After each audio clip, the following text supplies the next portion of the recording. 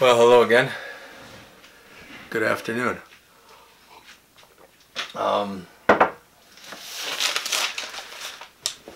to continue on the series 12 Steps to Write a Book. Just briefly go over what we've covered so far.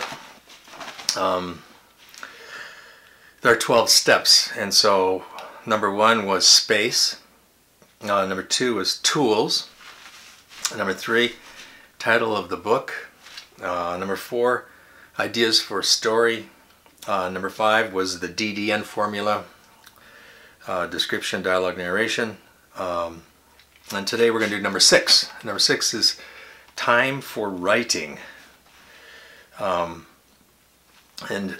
try to do the best thing that we can do for writing, I guess. And I've always thought the best thing to do is just try to do something every day, especially if you're writing a story, because if you're writing a story, you have to keep on the ideas and stay with it, and then you're changing the story and it's flowing. And if you can't remember where you left off, it's going to be a little bit difficult. If you don't write every day, you'll forget the names of the people in the book. So every day is, I think, the best. Every other day, I guess, would be okay. And so we're going to talk about time. And so the first thing I thought I'd talk about is some expressions in time. There are some famous ones. Everybody knows Albert Einstein. He said about time. Time prevents everything from happening at once. And that's kind of true. And he also had another one. He said, time is an illusion. And if you think about that, that's really amazing. It's there, but it's not there. It's almost like a magical thing. Another one is, this is somebody else. I don't know who wrote this. Time is free and priceless. Usually we think of things that are priceless. Usually they're valuable for some reason, gold or diamonds or something.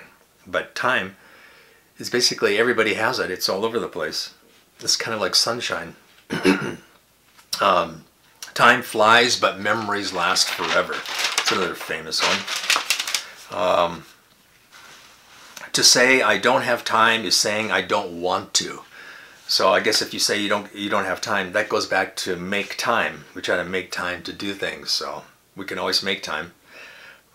Buy time, I guess. Time flies over us but leaves a shadow. That's kind of a nice one too, I think. There's always a first time. It seems like that is true, even no matter what your age is, there's always a first time for something. It happens. That's really amazing, I think.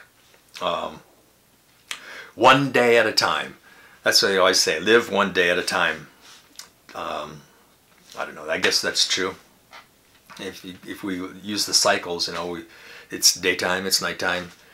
That's the way it is. We have a calendar. We look at the calendar all the time. We check the dates from January, February, March, and then depending on where you live, there are seasons. So we follow it. It's really amazing. One thing I always remember about time is sometimes, no matter what our age is, we always live our life with other people. And I'm sure everybody has memories and albums of old pictures of themselves when they're little, growing up. And all these people that are in our mind from some attachment or something that we had. I remember, I think I first became aware of time was when I went to my father's funeral. I was 7, and I remember being there, and I thought, that was, I think, time really hit me there, I think. And then a few things after that happened. Like a friend of mine was killed in a car accident. I was in the car, and again, it just seems like that time is. I mean, you think about those people that are at that time that we met. They're still alive in your mind. It's really amazing. So taking this all back to writing, all of these memories and ideas that we have all come back somehow. And I write a lot of poetry, and I'm just going to show you some of my books. This is the first book I wrote. It's called Inflexation. I wrote this book. The best thing about this is this book here. I wrote this book years ago, and then I published it, and then I sent it to Kurt Vonnegut, and he sent me a postcard, which was awesome. And I was so surprised when I got it, and I thought, this famous writer, and he said, I got your book, and my poems, you know, say good things to him, something like that, and that was awesome.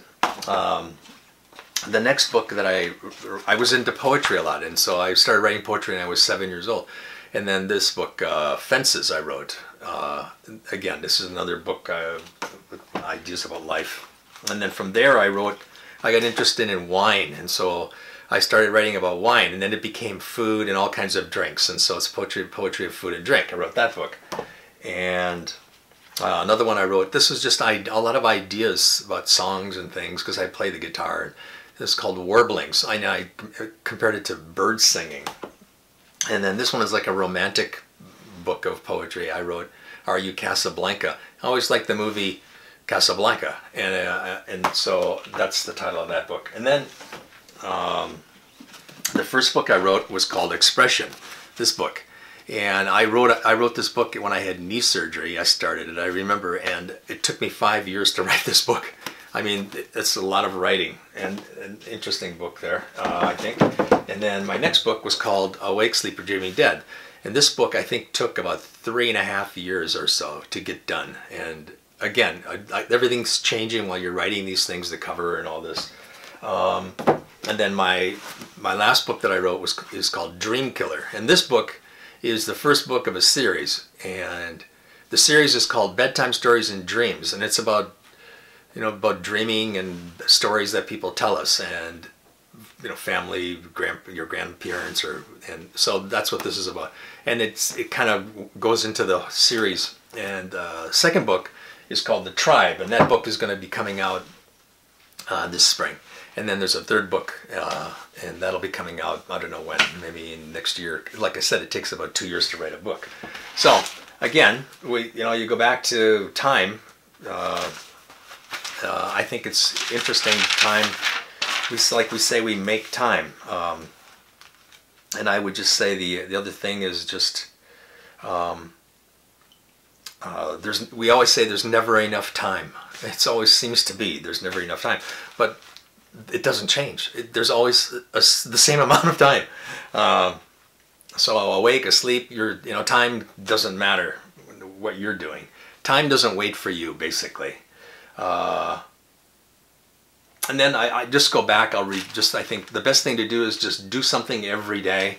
I mean, if you want to finish this story, you got to do it every day, and you got to stay on it, and you got to maybe add characters and you change the characters, but you got to stay on it every day and keep it in your mind, and you're always thinking about it, and it's kind of bubbling, and it doesn't go away if you keep doing it every day. And then if you put it in a computer, which is so easy today, you don't need a typewriter. I mean, you can write things down, but you can do everything in a computer, and then you can easily digitize it and make an ebook or a print book or audiobook or whatever you want to do with it.